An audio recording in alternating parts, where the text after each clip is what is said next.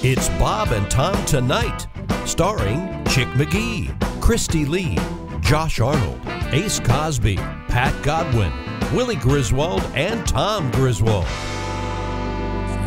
I tend to mess up everything. I got a lot going on over here. You sure do. Yeah. Got a lot of paper, got like 4 different kinds of beverages. 18 monitors, all these beverages. How many beverages you got over there today? How many cups you got going on? It's ridiculous. I've got your Rebel Protein. Waiting for Anna Kendrick to come in and start singing about those cups. You know Neil Peart from Rush? He has all the drums all over the place. Sure. You're like Neil Rush with an anxiety disorder, with just all this stuff around you at arm's reach. 2 different kinds of tea. Very, very. You reap what you sow. You know that. You've made a mess over there, and you have to sit in it. Okay, thank you. Christy Lee, what have you got over there at the news desk? Researchers have found that COVID-19 could lead to a phenomenon called Restless Anus Syndrome. Really? According to a case report published in BMC Infectious Diseases. You don't want that. But monthly catalog. I guess. I don't know what BMC stands for. A 77-year-old man with COVID-19 regained normal respiratory function 21 days after being admitted to the hospital. Several weeks after he was discharged, though, the man began to experience, quote, restless deep anal discomfort. The phenomenon had the hallmarks of restless leg syndrome, but in the man's anus. So it's like winking? Can he not stop twerking? Shake Is that what it is? I mean, it would be Twitching? Sort of. twitching. Yeah, that's a good word. Shake it. Researchers said this was the first reported case of restless anal syndrome Doctor, my anus is gulping. as a restless leg syndrome variant associated with COVID-19. How bizarre. Aren't there some people who can take air through that and then expel it? Yeah, that the famous, what was it? Lepetamine. Yeah, that guy. What is that called again? There's a name for that. Fart tricks? Yeah, fart tricks. Sounds about That's what it is. Lepetamine was and then it's... there's some... Yeah. Oh, a fartist, I believe it was. No, there's some medical... Oh. But this thing, I mean, what a... I guess Horrible thing to this have. might be motivating. Another reason you want to be COVID-free. Well, I wasn't going to get vaccinated until I heard about the restless anal thing, and then I thought, well, wait a minute. I don't want to be that guy. Lepetamine was a flatulist. Yeah. Flatulist? Well, that makes like that sounds like something he'd make up. In parentheses, it says professional farter. Yes! Flatulist is just as silly as a fartist. And he would go on stage and do all these... Yes. I'm sorry I missed that. But this is a real thing, restless...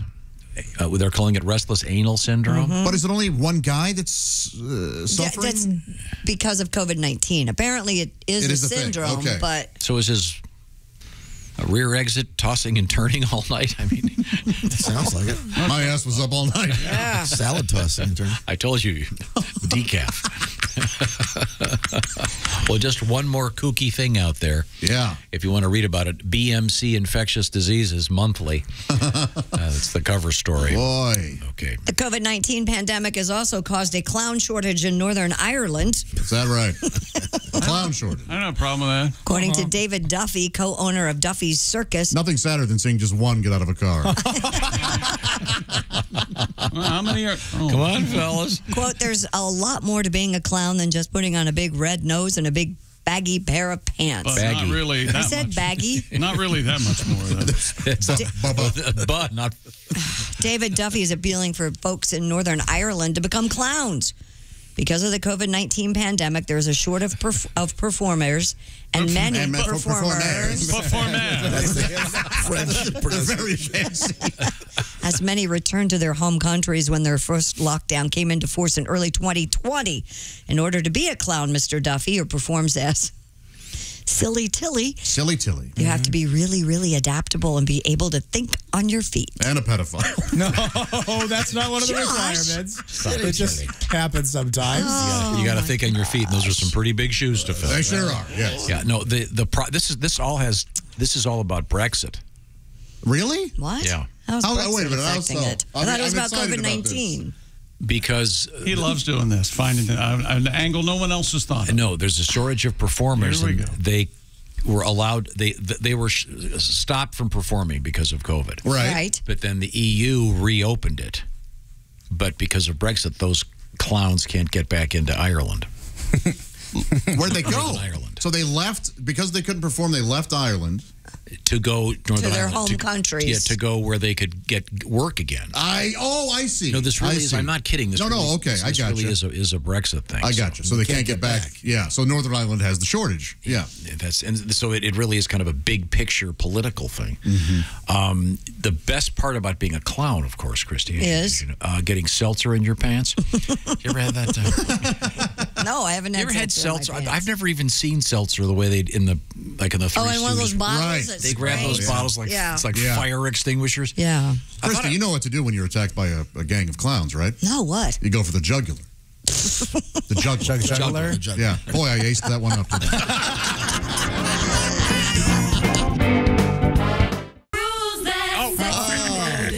So you guys done. Ace Cosby, here he is with his joke of the day. We talk about passwords a lot in this room and having to change them all the time. Oh, yeah. And HR contacted me and said I had to change mine. It had to be 8 characters. I went with Snow White and the 7 Dwarfs. Hey, that's great. That is so That's 8 characters right there, Chicky. That's 8. Yep, that's 8, all right.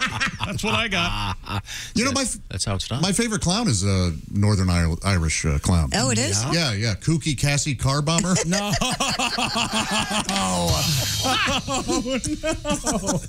Tom, you're upset with that one?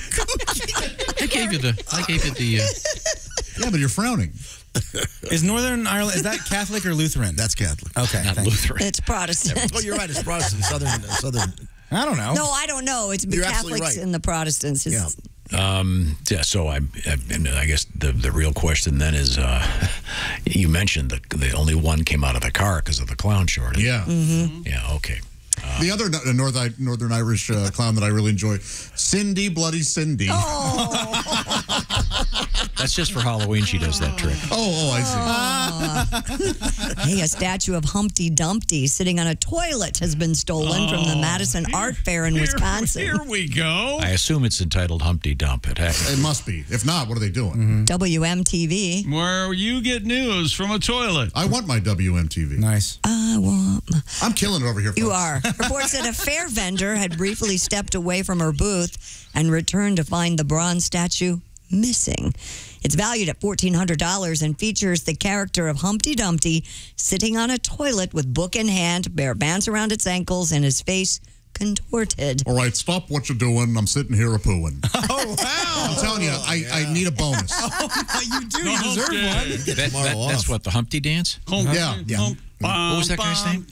Humpty Dance. I forget his real name. He just passed Yeah, he away. did just pass away. Yeah. But Digital Underground, Humpty. That's it, yeah. The vendor told investigators that 2 men had lingered around her stand while she was setting up. Surveillance footage released by authorities shows the pair leaving with the statue. The Madison Police Department is asking for the public's help in identifying the subject. So, IBA fans, listen up. If you find this guy. There's a real good picture of the guys with the. Okay. Yeah, and here's a picture of the statue. How is it? Is it funny? It's very ugly. As Christy described, it is ugly. Mr. Dumpty is Dumping. He's got a kind of a not enough fiber look on his face. Oh, gotcha. He's really pushing one out. What's he need, Tom? Doesn't he need something, Tom? Probably some Metamucil, some psyllium husk. I see. Yeah. Fiber supplements. I've always been a big fan of Humpty Dumpty. I don't know why when I was a kid. Just love that story, huh? I just did, yeah. I kind of always made me sad.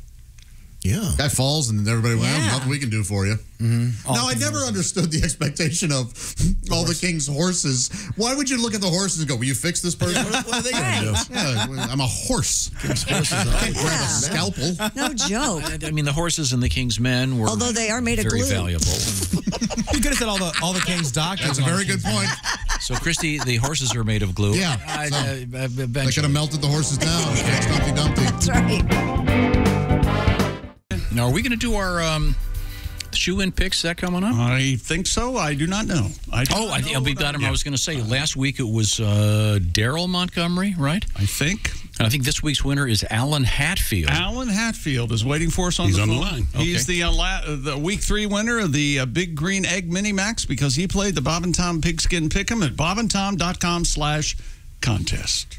Here he is now. Alan, you there? Yes, sir. How you guys doing? Well, Now, are you related to the Hatfields and the Hatfield McCoys? No, we looked into it. No, we're not related. We're on the other side of the Hatfield land. Okay. Okay. Just curious. Now, have you ever had any problems with someone named McCoy?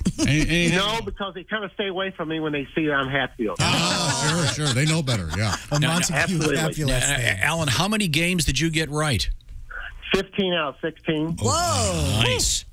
Very nice. Zowie. And now, was there a tiebreaker, or were you the only one that did that well? No, there was 2 other people that tied with me, and I had the closest point total. Man. Well, very good. That's how it works. And then I want to urge everyone to get involved this week for week 4. And, Chick, how do they do that again? BobandTom.com/contest. You could win a big green egg Minimax. And anybody can play. The details, once again, are at bobandtom.com/contest. But you got to get the entries for week 4 in before tonight's game. That's exactly right. Now, are you ready to go? Here we go. Yes, sir. Do you have a favorite team? Yes, the Packers. The Packers. Oh, okay. Wow. Well, good luck to them.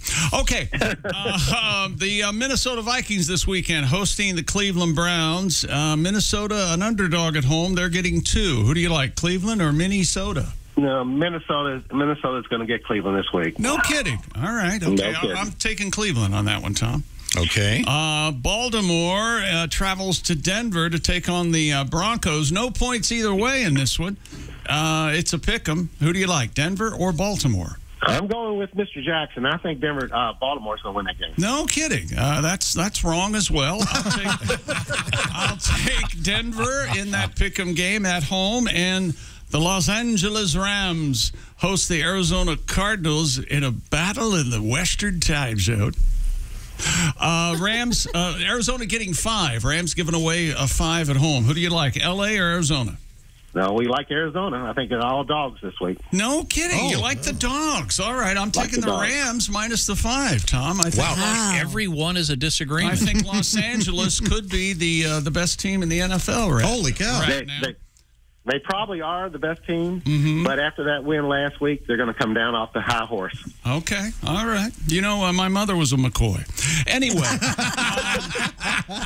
Also, Tom, double shock at Cleveland Browns pick, just because I know they're your team. Oh, okay. Yeah. All right. Now, do you want to double any of your bets, Alan? You feel especially good about any of those picks? I feel strong about all 3 of them picks. You're going to double all of them. Okay, that's ballsy. That is, Fortune favors the bold. That has never happened on this show. Think you said that? Wow, that is strong stuff. Yeah. Okay, well. Now, your favorite team is the Packers, you said? Yes, sir. Do you own any of their jerseys? Yes, I own Rodgers. Oh, okay. And I own Ray Nitschke. Ray Nitschke is my favorite football player of all time. Oh, number 66, yeah. Number 66, yes, sir. That's right, yeah. Middle linebacker for the Packers back in the Lombardi era. The Roots, they call it. Bad boy. That's exactly right. He was a bad man. Did he wear a face mask? Are we going back that far? Yeah. No, he had a face Yeah, he had a face mask on. This is the 60s, Tom. He was a leatherhead. And you like his philosophy, don't you? Nitschke? Yeah. Nietzsche? Oh, no, yes, yeah. Is he really on the field right now? Who's your favorite contemporary Packer? Contemporary Packer. I don't know if I have a favorite. Well, it's got to be Aaron Rodgers, right? I would think. Well, Aaron Rodgers has gone way over to the deep end right now, I think. I don't know, with his long hair, he's got to the praying a lot. I think that's what he's doing. But he's still a hell of a football player. Yes, he's a very fine football player. Yeah, he got all messed up with that Hollywood girl. Yeah. And he's in love. Hell of an arm, though. Yeah. Okay, well. The Packers hosting the Steelers this week, Tom. That'll be interesting. Yeah. Well, Pittsburgh is they're in trouble. Tough times. Yeah. You got 2 aging quarterbacks, but one of them is still really, really good. Really aging. Yeah, well, okay. Well, Ray Nitschke, of course, Frederick is Frederick's brother. Oh, that's right. Who's Frederick? Frederick If Nietzsche. you got time, I can tell you a little Nietzsche. story about Ray Nitschke. What's that? Okay, go ahead. I have a story about Ray Nitschke. Okay. We went to Lambeau, and we went to the Hall of Fame underneath Lambeau Stadium. Right. And each one of the stars have their own locker. Well, in Ray Nitschke's locker, there is a helmet. It's got a little hole in it on the side. And what happened was they used to have that scaffolding where all the coaches and all would film up on top of the scaffolding. Well, the scaffolding fell on top of Ray Nitschke. Whoa! And one of the bolts on the end piece penetrated his helmet. So here comes Lombardi out and says, "What the heck's going on out here?" And he says, "The scaffolding fell." He says, "Anybody underneath there?" He says, "Yeah, it's Ray Nitschke." He said, "That ain't going to hurt that hard-headed son of a buck." Wow. That's amazing. Story. And his helmet is in that glass case right now with a hole in it. I'll be darned. That's That's cool. Well, our guest is Alan Hatfield. He's a week 3 winner of our very special Bob and Tom Pigskin Pick'em competition. You won yourself a big green egg mini max. So you'll be doing some cooking outdoors with your beautiful green egg. It's a great. It's like the Rolls Royce of grilling, I think. Oh, yes.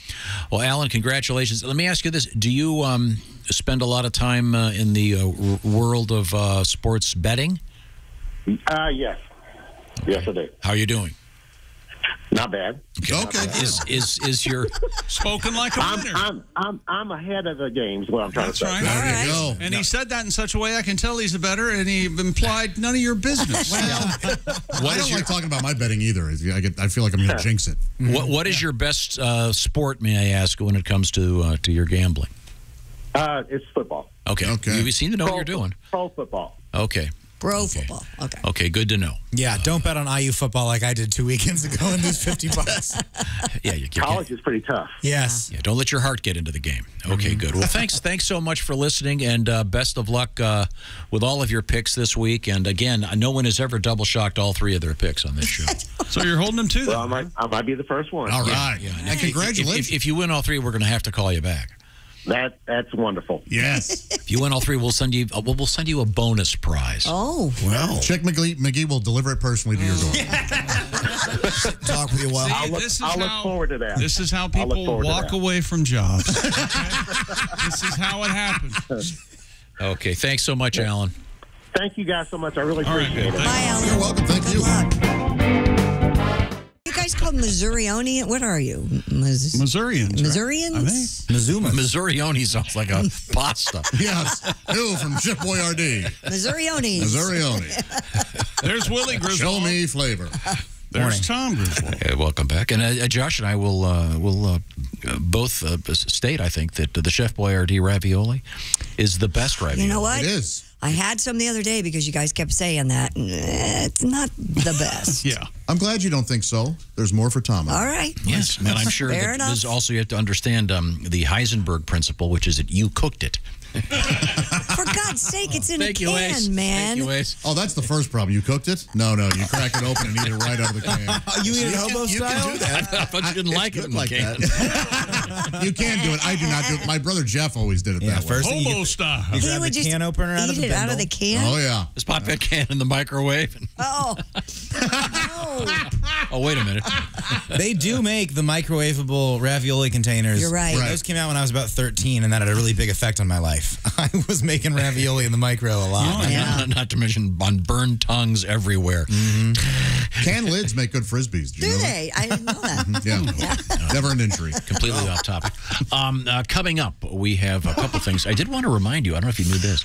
Tonight, if I'm not mistaken, it's Big's Bar in Sioux Falls. The Donnie Baker show live. Oh, my. All right. It's pronounced Sioux. Oh, okay.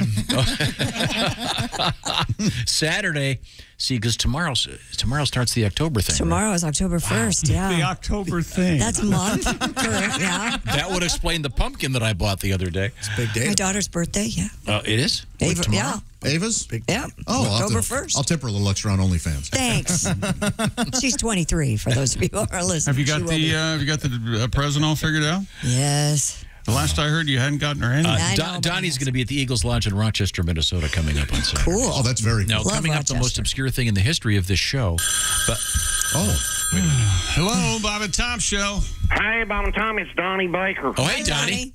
I hate to go down a rabbit hole right off the bat, but do you ever stop and think it maybe Chef Boyardee's and the Quaker Oats Dick are the same person but different heights? Oh, man. I never thought of that. I've never seen him in the same room. Yeah. Oh. I swear to God, crisis actors. Look it up. Okay. Man, I'm bummed today, but... What's wrong, I want- Donnie? Well, I lost some serious money playing cards last night, Christy. That's why it's come. Oh. Yeah, a group of guys from work asked me to play. I'll probably tell you before, I hate playing cards. Really? Oh. The only card game I ever really understood was Crazy Eights. You probably can't even call it that no more. Oh, probably not. I think now it's called like mentally unstable eights or something. Politically correct? Well, anyways, the biggest problem with poker is I don't know nothing about it.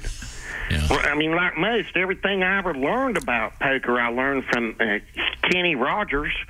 You know when to hold 'em and know when to fold 'em. That's right. Same thing goes for deflated C caps. I swear to God. And after Patty Ferguson had her twins, it's like she's putting 2 pancakes in her push-up bra. But anyways, Kenny also taught us Ruby shouldn't take her love to town. That's right. He sure did teach us And that. I know a dancer from Xanadu's named Ruby. Oh. And she'll take her love wherever you want for $100. No doubt. Half pancakes will try it. God. So anyways, we start this poker game. They asked me how many chips I want. And I said, just fill a paper plate with some sour cream and onion. It ain't hard. But spoiler alert, turns out they talk about poker chips. Of course. And then they tell me it's time to ante up some money. Well, right away, I'm in the rears. I already brought a 6-pack of hams and a bag of flaming hot Funyuns. Now they're asking for more money. So we start playing, and I don't know what the hell I'm doing. The first game, the guy dealing says deuces are wild. And the host is sitting next to me, and he says, you know what a deuce is? I said, yeah, I just dropped a huge one in the tank in your upstairs bathroom. I swear to God.